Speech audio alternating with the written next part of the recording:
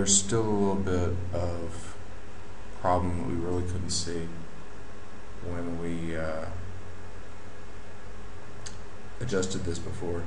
That's really not a big issue right now, but just to show you that we can fix it, I'm going to go ahead and go to line edit mode, and I'm just going to select these lines here, and I'm going to move them out a little ways.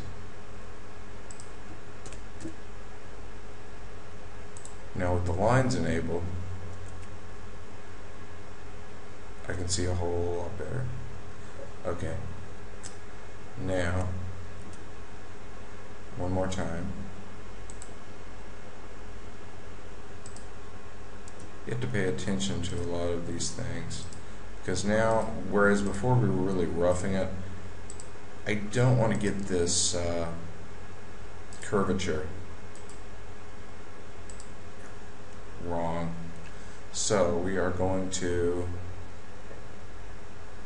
extrude only edges, okay, and we're going to take them down a little bit, alright, and place it there. Okay, we're going to hit extrude again.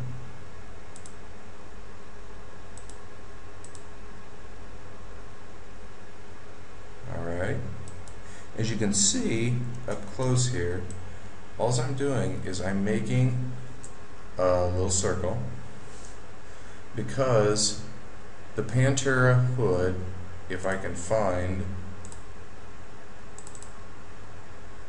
my, let's see, documents, nope, blueprints, there we go. Okay, if we take a look at the Pantera's hood, alright, you can see that there's a little bit of curvature. It goes down and then curves in. So we're going to model that in the car. Now some of the other models of the Pantera, as you'll see here, actually have an even more elaborate curve to it. That one not so much, but this is what we're going to try to achieve in the hood. So from here we're going to extrude one more time, and only edges, and we're coming down just about right to there. Okay, very, very good. Now one thing that we did here, we don't really need this extruding up in here, and I will fix that as we go, but we do need to line it up. So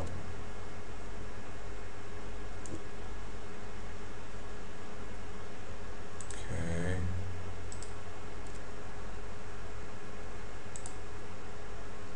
alright, notice I'm being kind of really exact on this.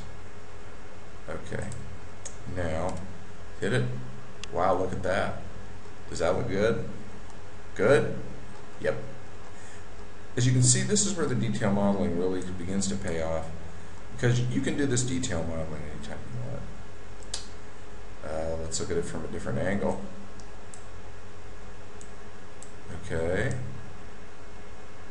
Ooh. There we go. And zoom in. As you can see, looks very good. This is what we want. Alright, good job. Alright, now from here we are going to go in and select these points.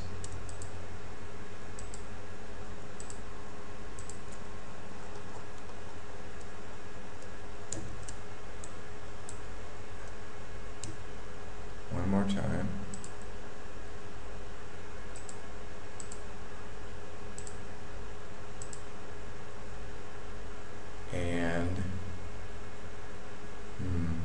What I'm going to do here is I'm going to delete a lot of this and start over again. I could have modeled it separately, but just to show you that what we're kind of doing here.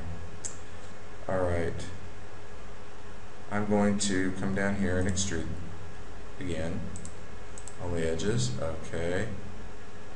Alright, I'm going to make Okay. Now, before I go any further,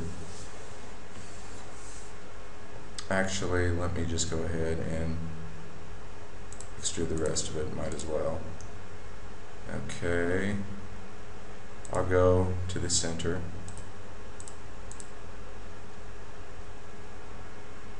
And then we'll tie them in. I want to leave myself some working room here because we are going to have to shape this hood. The hood does have a slight bend in it. If it was completely flat, I could just go over to here. Now as you see, this is totally flat, but to shape this we're going to have to go back in and cut some notches in it. And I'll show you how to do that in the smoothing part of this tutorial. So here I'm going to hit this GX, I'm just going to slide those over, overlap them, GX, okay, alright,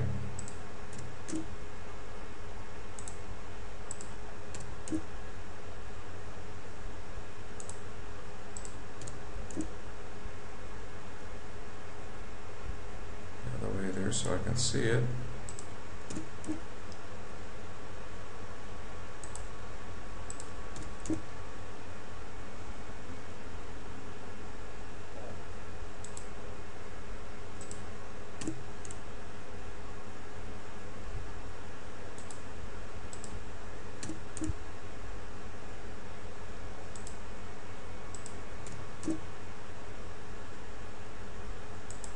Okay, let's hit it. Woohoo, baby. Looks good. Alright. Looks pretty good so far. Our hood's really starting to take shape. And it's taking shape. A little bit of black there, but I'll fix that.